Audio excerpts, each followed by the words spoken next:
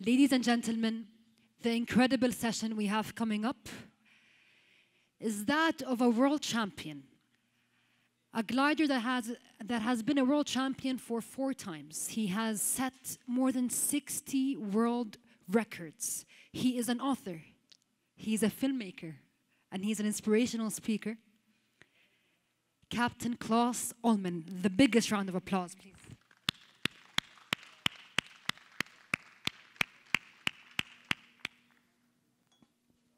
Captain Klaus. Oh, you didn't even take the steps, huh? Yes, I do. Well, we're so happy to have you with us, Captain Klaus. And your experience in the gliding industry and in the aviation industry, you're a champion. You're a legend. Yeah, just let me say just a word for Jessica. It's so unbelievable what she did, and I feel really nearly disabled as a speaker when I heard this emotional speech. It was unbelievable. I mean, having your session after hers, she truly sets records. It was very, very, very nice speech. Indeed, indeed. Captain Klaus, you are a champion on your own. I mean, you're a legend on your own, and you have been a world champion for 4 times. It was 6 times. 6 times! Oh, wow. The last I read online was 4 times, day by day, huh? Captain Klaus, we would love to know what started this passion in the aviation industry and what started your love in gliding in particular. Yeah, I have to go back perhaps a little bit to my 6 years. My mother made something in a magazine, and we won a prize to first flight with a Cessna 172. So I was 6 years old, and I was in this plane. And so for me it was very, very impressive. I looked down. I remember always when I looked down in the fields, and the structure of the field suddenly get very different. So you saw homogeneous colors of the fields. So I was very impressed. But so we were a family with 5 children. My father worked, but we had no problems. But I remember always that my mother said to me when I said, "Wow, this would be very nice." She said, "Yeah, and you know, it's not for us." So this was a mind setting. Why? Yeah, because this is for lawyers, for dentists, for rich people. It's not for us. So mothers don't lie, but they don't know always the truth in life. Yes. So 4 years later, I made my first flight in a glider. So just we were on an airfield to show around, or what perhaps a lot of people are looking around on this very nice event. And so I achieved, I would like to fly with this thing in a winch launch. And so it was very impressive for me the first time in a glider.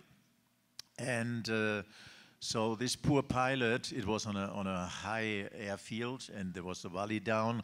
I nearly made him land in the valley because I said, "Can we fly just a little bit more?" You couldn't get enough, huh? Yeah, but still, it was the same. We had an airfield just near our house, but it was not for us.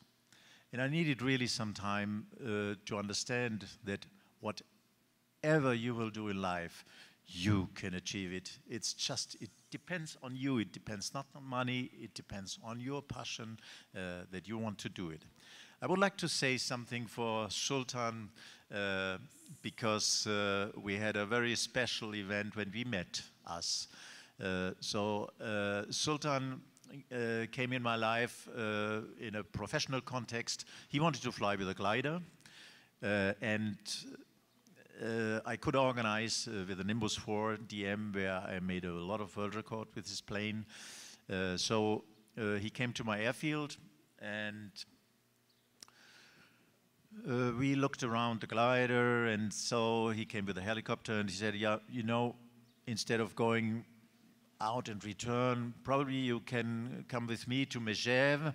It's an altiport airport, and you can land there, spend the night in my nice chalet, and then the next day you go back. I said, oh, I don't have a mountain qualification to land on this airfield. I felt bad. But he tried to get out the daredevil out of me. And so, you know, daredevils in aviation is not always very good. Yes. So, you know, this speech about the old and bold pilots, there are not a lot of old and bold pilots. A lot of bold pilots, a lot of old pilots, but not a lot of old and bold. So I had a bad feeling, but he arrived, he achieved to convince me to land there.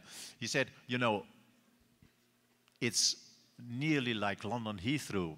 It's a very big runway, and so for a high airport, it's right. It's quite a big runway, but still I had not a good feeling. The reason was I had not the qualification to land there, so with a motor plane, it's a motor glider, I could not land with a motor, because with a motor you land and you have to have this authorization, the qualification. So finally he arrived to convince me. We fly around in this area. We flew around the Mont Blanc, very, very nice flight. And then I landed there. I prepared the landing. But you know, you have to know when you have the thing what you told me, it was like London Heathrow. So I made the runway like that. So for me, the runway was like that. It's like London Heathrow. I was worried about to go too far because yes. The landing is quite... So, and then we arrived there. And at the moment I had my speed, and I was always worried not to go too far, to hit the mountain at the end of the runway. That's not a good idea. But the problem was the airfield is like that. So, and I was too low, and I was just inclining it. But I realized at the moment that there was no way to get around. You had just to fly. You had to do it. And so that is one thing I learned in my life with these 30,000 hours of gliding that I have. Whatever happens, you made a mistake, you have to continue to fly up to the end. Whatever happens, you crash the plane, but you have to do it. So I arrived just to the left wing above a little forest, and there was a platform in front of the airfield, and arrived just to avoid a collision with the trees, and then we landed, but I could not redress the plane, and so we made a ground loop, and there was just the tail of the glider broke. Just that. And we had no nothing insurance, nothing. It was really a smooth landing for that. Just the wing was down and made a big ground loop. The gear was out, so nothing happened. But of course, you can imagine that I felt really bad. So yes. I said, okay, I flew with Prince Sultan, it was so bad. And so he invited me in Charlie's. We had a nice evening there. He said, you know, this was quite a good experience because I was not the pilot. It was not my plane. So, but I saw something. It was very interesting. It was just my idea, but I wasn't the pilot. Can I make a comment? So I went home, just felt bad. And what was amazing, and I have to really to say that Sultan, some months later or next year, I had a phone call. You know, Klaus, I want to fly with you. And that was the moment when a commercial relationship turned into a friendship, because I found it really very great and grateful for me that I was not the loser. So I find I'm quite a good pilot. But, and a good friend as well. I think Prince Sultan wants to say something. Can I make a comment? That was the relationship that started with First of all, Sultan. Klaus, we're lucky to have Klaus here. He's a world-class glider pilot. I mean, the things he does in his life, really, he won every award there is to win, but he flies the Andes, thousands, I think, I don't know, 30, 40, 50,000 feet. He flies over the Himalayas. You should see the pictures. And Klaus always goes to the Himalayas and passes by here, have dinner. And I would fly with this guy blindfolded. When we took off from, what's the name of the airport we took off from? Sarah, my platform. That's right. Yeah. I said, look, instead of flying 5-6 hours and coming back, why don't we fly to my airport, which is like, I said, you remember, I said like Heathrow, 750 meters, It's asphalted, unlike his airport, it was like rough. But our airport is a one-way airport.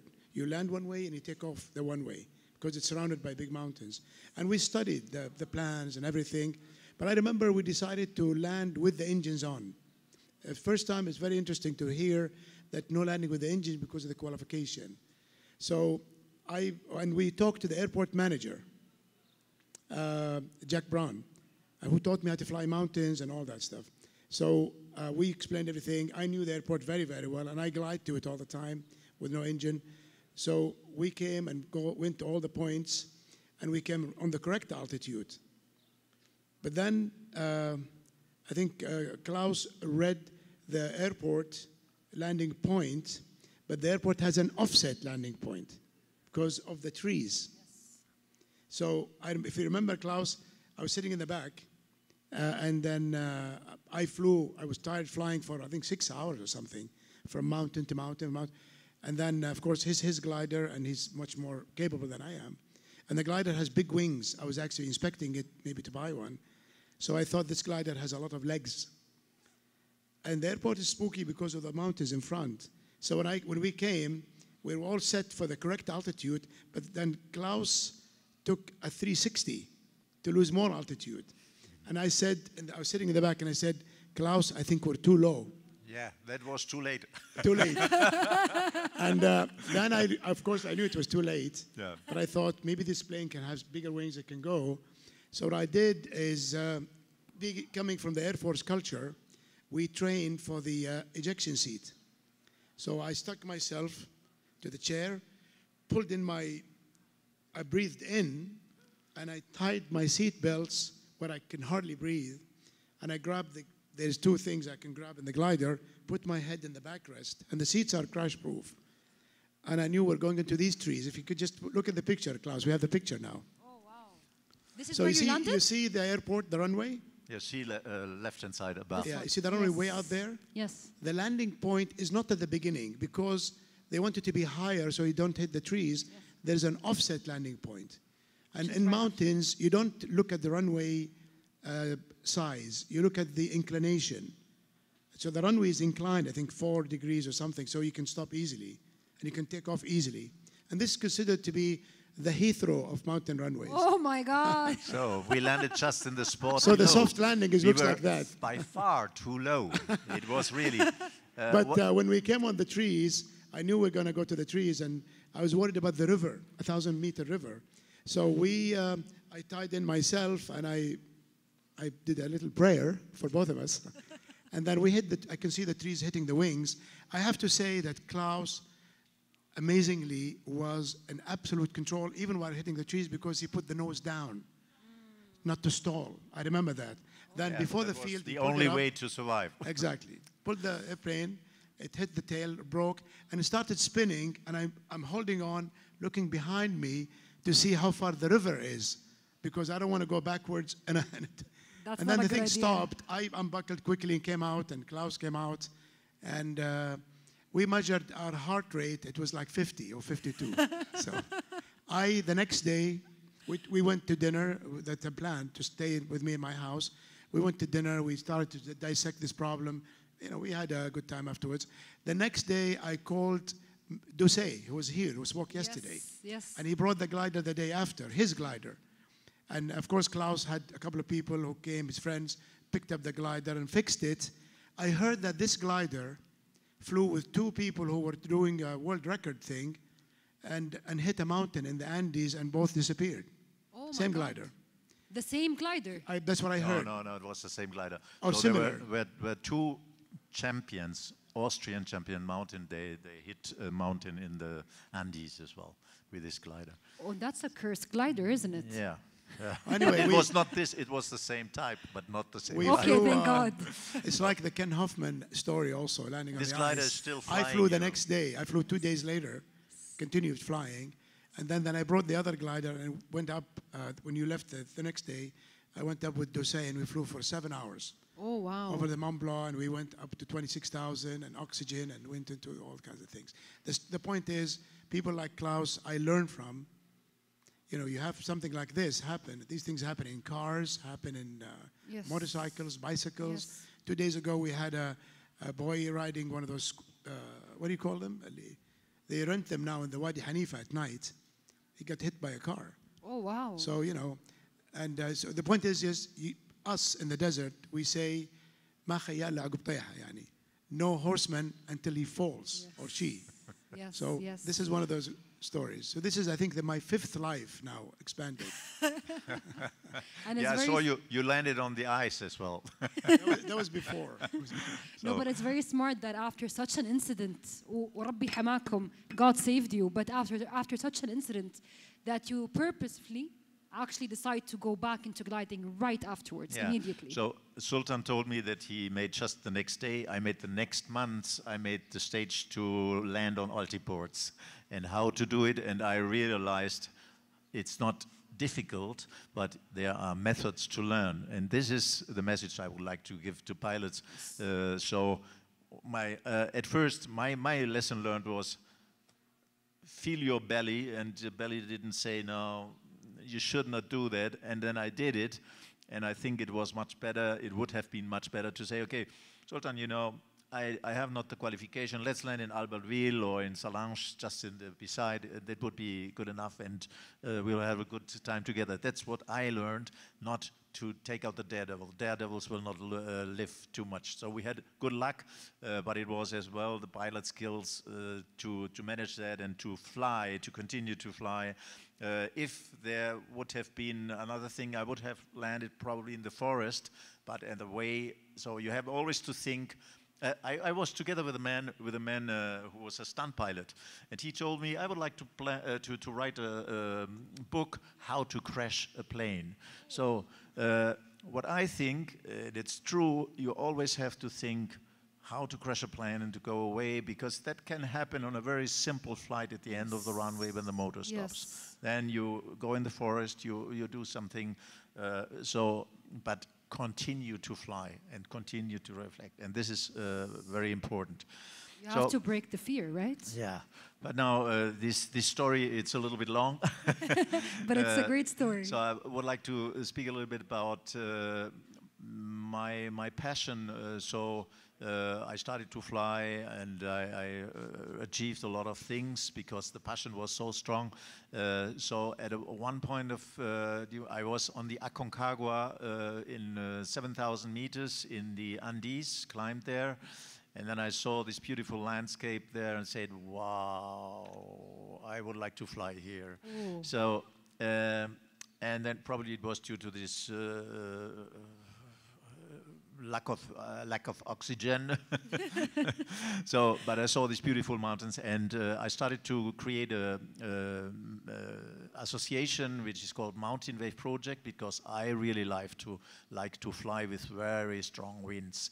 That is my passion. So thermals, the ridge soaring is quite nice, but flying in waves, these are over the mountains. The air mass is climbing on the exposed side and then is descending, and there's a physical aspect that creates wave, and you can surf along these waves like a surfer on the seaside, and you can make distances, unbelievable distance with that. So you're flying between 2,000 and 10,000 meters.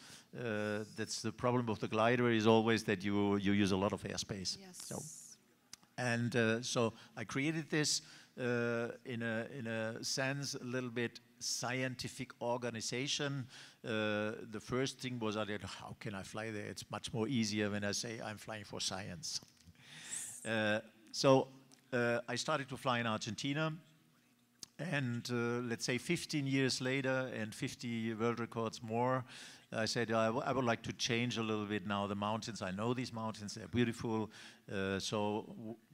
Where are other mountains? I say, okay, I flew on the longest change of the world in the Andes, and now I would fly in the highest mountains. So, and I used the same thing, the Mountain Wave Project, to create a scientific project. And so with all the things that we did in the Andes, so I had the German Aerospace, they were interested to make a mission with three-dimensional cameras for glacier exploring in the Himalayas. And that was really a very interesting project. So we had 2 planes. You see this plane, the Stemmer plane. Probably you can make the first of my presentation, the first picture of my presentation.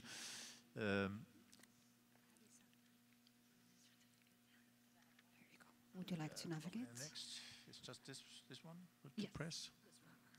Okay. And So, I'm sorry. Go ahead. I do not have the presentation here. No, it should be here. But you were saying, I'm sorry. Yeah. You were saying regarding you loving to climb really high mountains, and we all know that you were the first glider in history to have climbed Everest. Correct? Yes, yes. We would love to hear about that experience because I was watching your YouTube video and I saw the glider filled with ice. Yeah, I would like to have the presentation from the Himalayas. I do not know where it is. If you can navigate, maybe it will.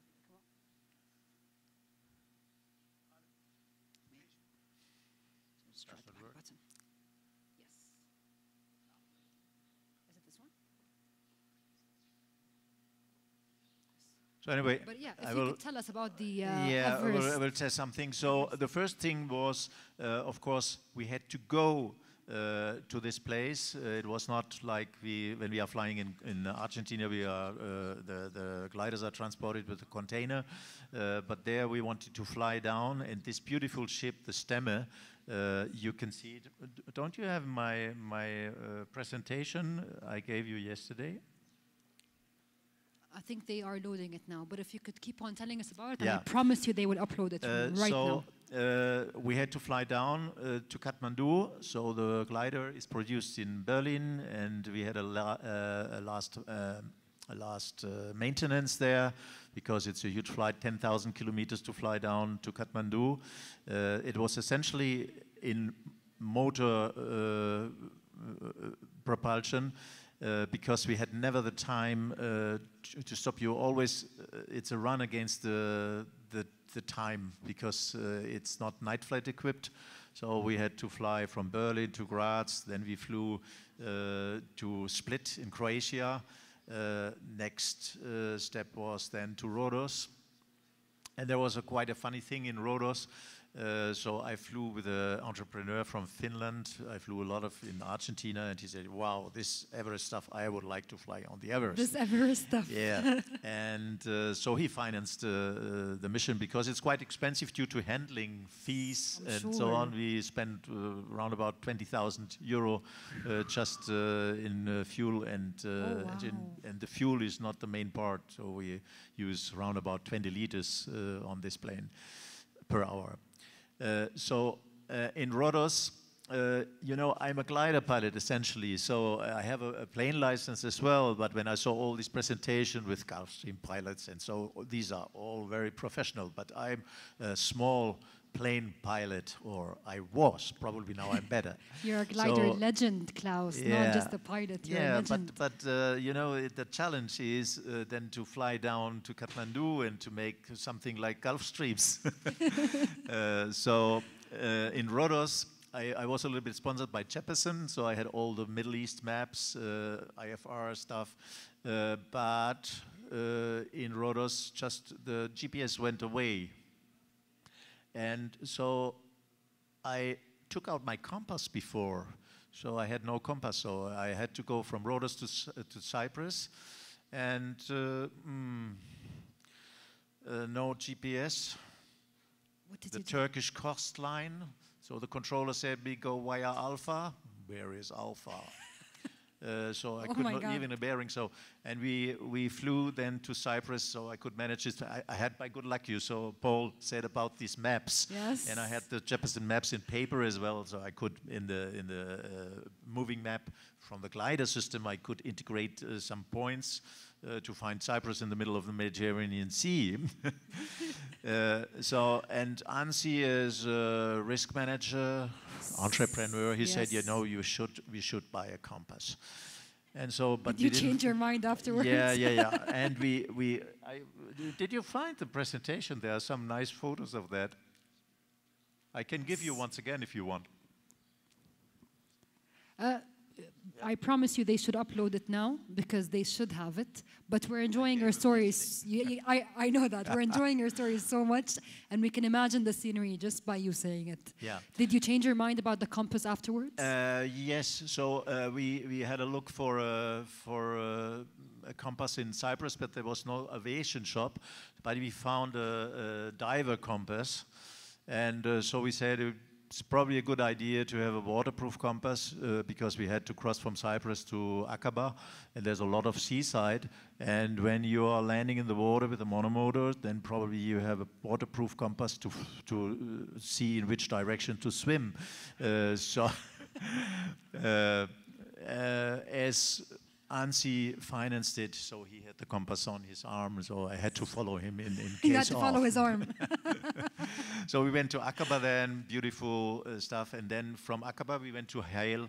I was once again amazed with the friendship of Sultan. He organized everything.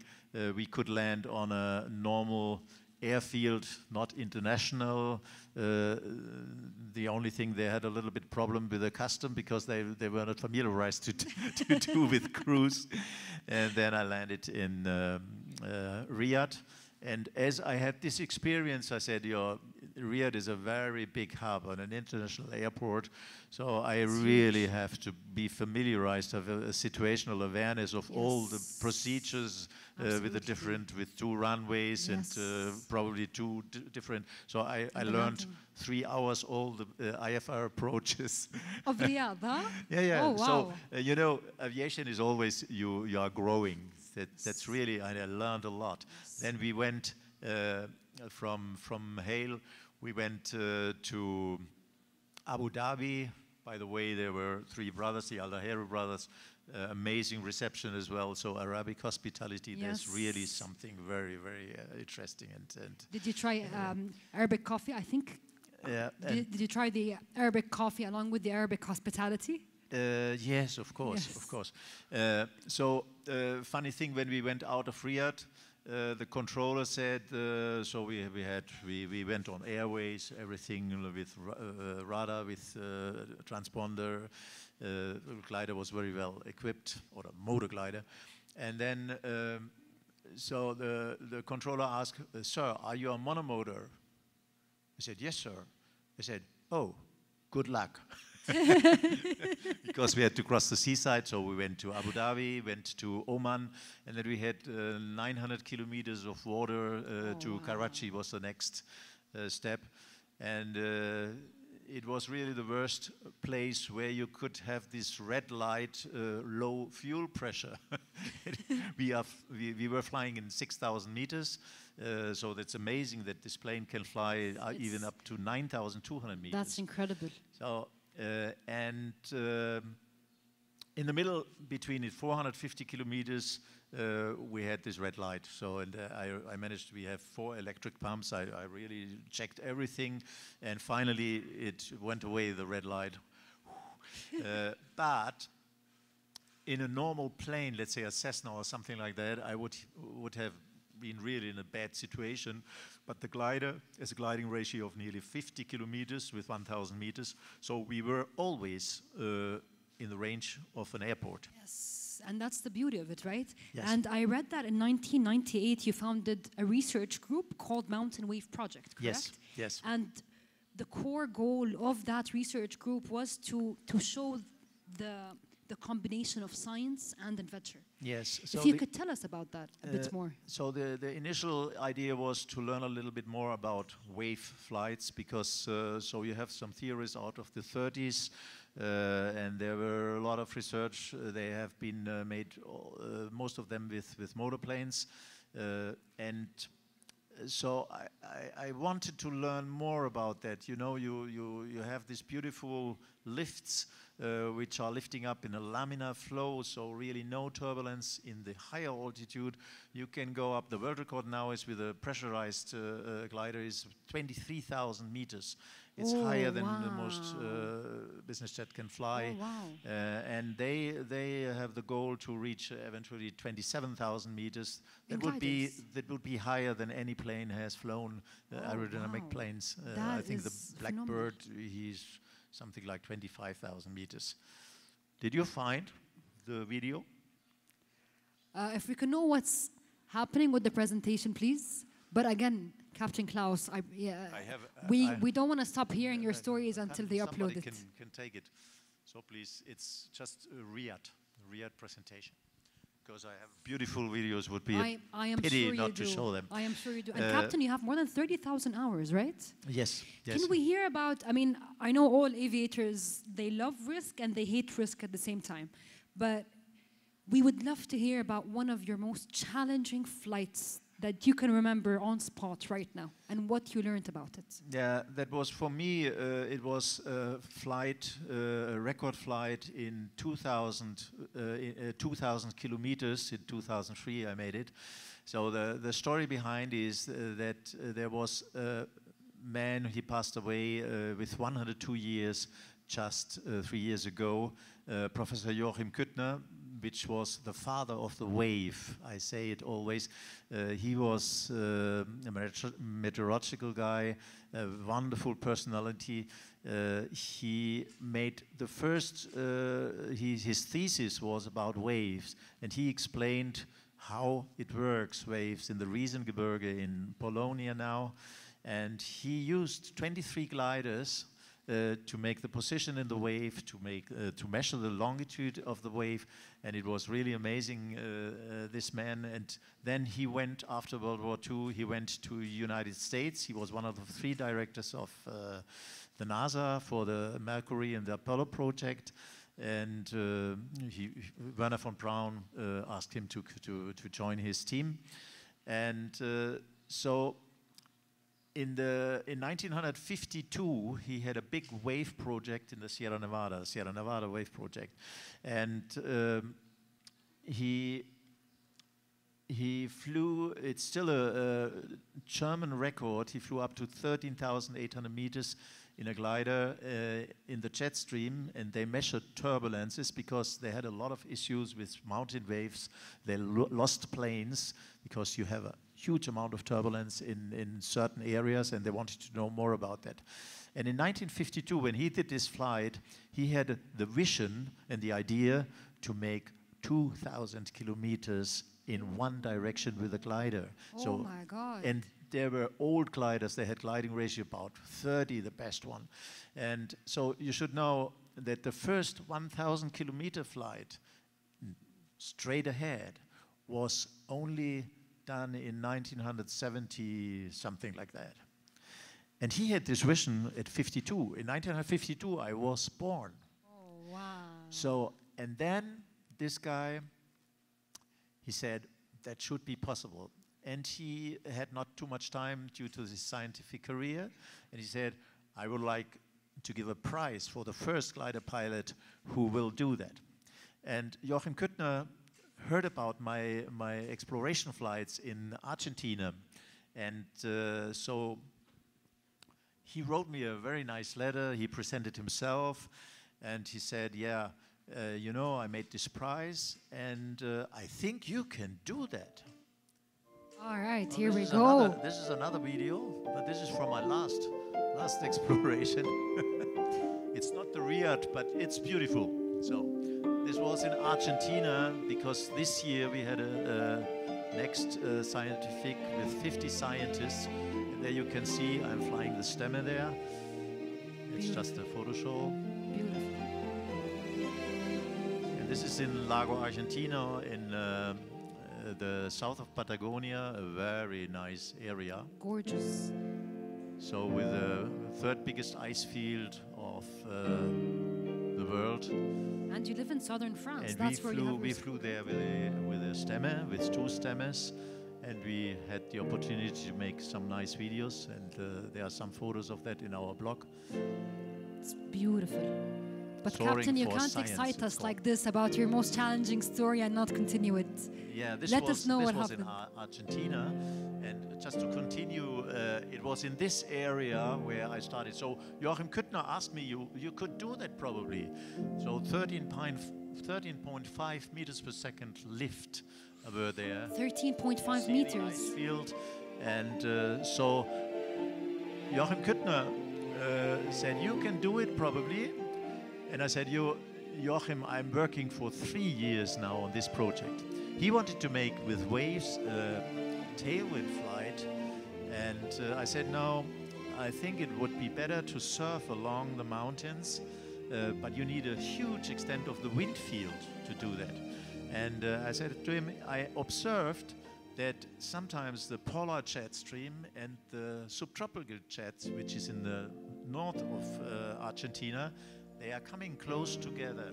And then the wind field is large enough to do probably this flight. So I tried hard for 3 years, and in the 4th year I could make this flight from the Patagonian ice fields in this area to the Atacama in the Argentinian side, 2,100 kilometers in one direction. Oh, wow. Was very funny You because made it happen. yeah. Which year was that? Yeah, it was amazing. So it was a flight of 15 hours. So 2,100. yeah, and you need a lot of speed, and you need a lot of challenge, because it's not one wave is going along the Andes. You have That's incredible. it's 30, 50 waves. You have to jump some things. You have a lot of humidity very often, and so that was really the most challenging flight. And the idea was to get the prize from Joachim Küttner, and this was really something. Did you found the Riyadh presentation, PowerPoint presentation? It's on the stick. That's it. Yes. There no. we go. So I will expedite now because, Yes, I'm a because little bit late. Unfortunately, So we're running out. it's about passion, about visions and missions. So I can now check this. So this is the beautiful plane that I used, the Stemme. I have a Stemme like Sultan. That's another connecting link that we have. So you have a motor behind both pilots, and in front you can open the dome, and there's a propeller. So this is a real plane with 23-meter wingspan, speeds about 200 kilometers per hour, range of 1,400 kilometers. So we flew down to Berlin. My friend Ansi Sola, it's a little bit large. You can make it a little bit smaller, this picture. So because we are cutting, okay. So it looks not really like he's looking. That's much better. So Ansi flew with me. He himself has a Stemme, and he flew from the North Cap to the South Cap. And so we had a lot of fun. So now you see some seaside, the moving map, 267 kilometers per hour. We flew in 6,000 meters, so you have a little bit more time before you take out the raft if ever you have a problem with the monomotor. And so this is a compass you see below. This is the entrepreneur, right? Yeah, it was probably helpful to swim in the right direction, or to know from which direction the sharks are coming. And so fuel was as well an issue. You see, we had to make 100 liters of fuel, but there on international airports you have not always avgas or normal fuel. Ansi told me the story one time when he flew to Africa. They came with a 50-liter bag, and they came on the control and said, it's full of fuel. They say, what is that? Oh, it's 50 liters of fuel. Whoa. And so this is an issue. So we made these 3-liter bags to fill 100 liters in the tanks. Once again, we had really good help from our friend Sultan. This is a colonel from the army, Saudi Arabia. I called him always Mr. No Problem, because whatever you wanted, he said no problem. No problem. No problem. No problem. Sultan Baghdadi, very nice guy, and he helped us here in Riyadh. Funny thing was as well, when I went, the controller said me go to the general aviation parking, and I looked always to find small planes, but I did not. The first plane on the general aviation was a 747. Not close to a glider, no. Yeah, so we had a good time, and really a lot of hospitality. But now, just about the mission that we had, so we had the 3-dimensional photos. We had 2 types of plane. One was with oh, now it's going away. It was just good. Our time is out. Just look at this last video. You have some music with that? Oh, that's a beautiful looking glider. So this is these are the pods that we had below the wings. 4 different cameras. It was composite pictures then built in the computer together. So now you see the Everest, the Khumbu Glacier. I had to fly with the plane in the Khumbu Glacier. And this was a 10 centimeter resolution that we had, the cameras. These are these pictures, so, and this very, very precisely, so you can measurement for geological purposes, glacier control, and so you should imagine that when you have a expedition with geologs, they have to go there with Sherpas, with everything. You could do that in one day, what they have in six weeks. Wow. So it's really interesting. This was a storm that we had on the Everest, and we flew with this storm. That's the video I saw. Yeah. Look at that ice. And he was so happy because we were close to the Everest, not too close, because we had 185 kilometers wind per hour. This is a 5-star hurricane, if you want. Oh my God. And there were really a lot. You can see some turbulences that we had there. It's a Khumbu Glacier. But you made history, Captain Klaus. You're the first glider in history to go over That Everest. was the first time we flew on the Everest with a motor glider, and I had the opportunity to do that just at the end of the mission. It was amazing. There was no. Now you see a little bit the turbulences that we had there. I tried to film. You couldn't, huh? And But look it at the looks wing. incredible. It's really good that I was in the glider because it's very resistant. Ooh. And so this were the first exploration flights that I had. And then I had a last video, which is Look at that. 3 minutes when I flew above the Everest. Unbelievable. I don't want to finish, and I just want to keep on asking you about your gliding experience because you gave me thrills just looking at this. You've made history, Captain Klaus, as a glider. You've made history in the aviation industry, and we thank you on behalf of all gliders and all aviators. Thank you for being with us today. Thank you for your attention. If you want to see the video on the glider, you just take Klaus plus Everest, and you will see the gliding stuff along this beautiful day where the wind was just smooth and I could fly along the ridges of the Everest. Beautiful. It was a dream and it was really beautiful. So Beautiful. to encourage you, when you have dreams, just continue. So dream your life, but don't forget to live your dream. Oh, that's beautiful. Thank you so much, Captain. Thank you. Thank you.